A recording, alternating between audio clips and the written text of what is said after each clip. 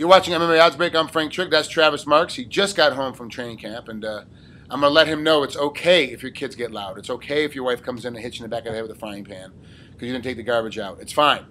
On your end. On my end, if that happens, it's a whole different situation, but for you, it's totally fine. How was training tonight? And It was good, man. What was it? I'm just did cardio tonight. Okay. Just tapering off, just getting the last bit of everything under control. Weight getting down. What's your weight like? That was my next question. About 15 over, 16. That's about normal? Is that good? Is that bad? That's about right. That's about where I sit at this point. Okay. Yep. Day of weigh-ins, you wake up, what are you going to weigh? I'll be about 4 out day of. Oh, so lower. Okay. Which is actually kind of smart for a guy at 135 pounds. Yeah. The day of I don't cut as much. The day before I'll do 8 or 9. Still a huge amount. Jeez. Yeah. Like there's because you look at a percentage of body size, and 135 pounds, trying to make 135 pounds, as opposed to a guy making 185 pounds, doing that exact same, it's a different percentage. For your body weight, it's a huge percentage. Yeah. How do you recover? Like, what do you do to recover from that? It's just the slow intake. As you know, you've been there, but yeah, you just can't throw everything back in like you may want to. Everything just slow back in. Have you done it wrong in the past? You try to throw everything in all at one time? Oh yeah, absolutely. Yep. Where you just stuff in everything you can and want, and then it hits you like a brick. Yeah. An hour later, all of a sudden you can't eat, you can't move, your feet swell up, your hands swell up. Yep. What's that? And I still usually swell, but it's usually the day after. Oh, good. The day after, fine. At that point, who cares? Yeah, no big deal then, right? How much weight do you put on? Like, what are you going to walk into the cage at? About 153, 152 to 153. Oh, so good 17 pound gain. That's pretty good. That's not bad. Yep. And then if any heavier than that, do you feel more sluggish? Yeah, I start to feel pretty. That's where I feel the best and normally sit. I have gone up to about 156, and you really feel that extra 3 pounds just sticks right on my butt. Well, let's break down Brandon Bender. That's who you have this next round of the tournament. That's who you're facing this next weekend. Break him down. He's 11-0, but he's tough, scrappy. He's real good. All submissions. Yeah, real good on the ground. He's got 1 decision. He's got 10 submissions and 1 decision. You know, but he's winning every single one of his fights. So obviously he wants to put it on the ground. Absolutely. Where do you want to keep it if you had a choice? Well, we'll keep it standing. Obviously, yeah, that's where we're gonna try and keep it. Unless he goes down unconscious, then we'll put it on the ground.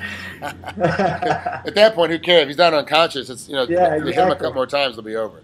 Exactly.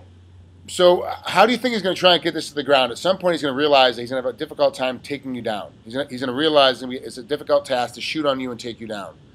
So, do you think at some point he's going to jump guard, or do you think he's going to concede the wrestling game and go, screw it, I have to just make this a stand-up game? You know what I think? I think initially that he'll probably concede and try and keep it standing. But I've in his fights that I've seen, he tends to, even when he's standing and scrapping, he tends to shoot himself. If he wants it on the ground, he'll force a takedown even. So I wouldn't put it past him to pull guard if he gets to a point where he's just not liking the stand-up game and unable to take me down. I don't see him not being a guy that wouldn't pull guard. He's good enough on the ground. I think he's going to try that. What extra preparation in your training camp have you dealt with to stop him from doing that to you? And not necessarily to stop him from pulling guard, but working everything from having guys with guillotines on and deep, where a guy like him is dangerous, where he may try and force something and reach sloppily for a guillotine, but they can lock it on because he's got those long, lanky arms, as well as triangles. I've been put in bad situations and made myself work out of them. And how has that been throughout the training camp? Has it made a couple of days coming home and you're just being like, man, today just sucked, I couldn't get out of anything, and then it's gotten better as camp's gone along? Yeah. Oh, yeah. There's always those days, as you know. There's days where it's like, oh, my gosh, everything was just, and my head feels like it was falling off, my jaw's dislocated, but in the end, it's gradually gotten better, and I felt better and better and more confident with it.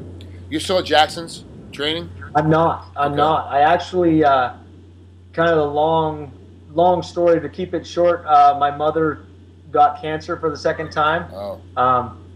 And so we decided we need to get close to family. So we picked up and moved back to eastern Utah. I'm in a small town in eastern Utah called Vernal. Wow. And then after coming here three and a half months ago is when I moved back. My father got cancer. So definitely a right move, and I'm glad that I'm back, but more motivated than ever. Definitely not the same training camp that I used to have at Jackson's. It's different. But the fact that I feel like at my stage and age of life, I'm probably not going to get that much better. It's just sharpening up some skills and going in and doing the best I can. And how has it been trying to find training partners up there? Because I know a lot of guys when they move, it's difficult finding guys that they can actually get with, that can be there every day, because they've got other jobs and other family commitments as well. And myself, I'm in that situation now because I'm working a 65 to 70 hour a week job with an engineering firm. So training's been tough. I'm not going to lie, but I know what it's like. I've been dedicated. I know when I've been doing it daily what I need to do, and I feel like I've been getting in everything I need. And training partners, as you mentioned, has been fairly tough, but there's some good talent in this little place, just guys that haven't been noticed. And so it's been great being able to train with them, and I think it motivates them to try and get to that level as well. Who's going to corner you now that you're in a different location?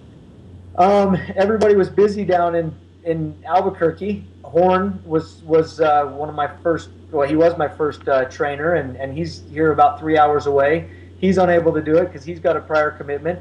So I've got a strength coach from down in Albuquerque that will be traveling, and then one of the training partners here. I'm going to take him and let him experience the bigger show.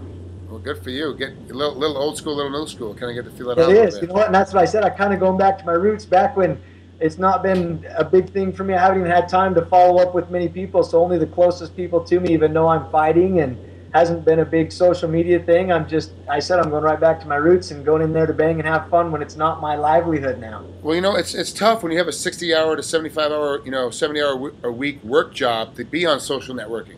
Because between that and training in the kids, like, when are you going to Facebook? When are you going to put out a post on Twitter? Like, it's just not going to happen. Yeah. So, in fact, I responded to my first Twitter thing tonight. I said thanks to a couple guys, and then I had like 4 more people hit me. Hey, you never messaged me back. I'm like, yeah, they don't understand. I've been really busy. Yeah, I can imagine. Well, Travis, thanks for coming on here and spending a couple minutes with us.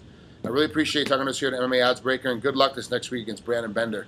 It's going to be an interesting fight. I definitely want to see how it pulls out together. I definitely want to see how Travis is doing up there now in the middle of Utah. Hey, thanks, buddy. I appreciate it. It's an honor, and I appreciate your time. Yeah, no worries. Thanks, bud. Talk to you soon. Thank you. See ya.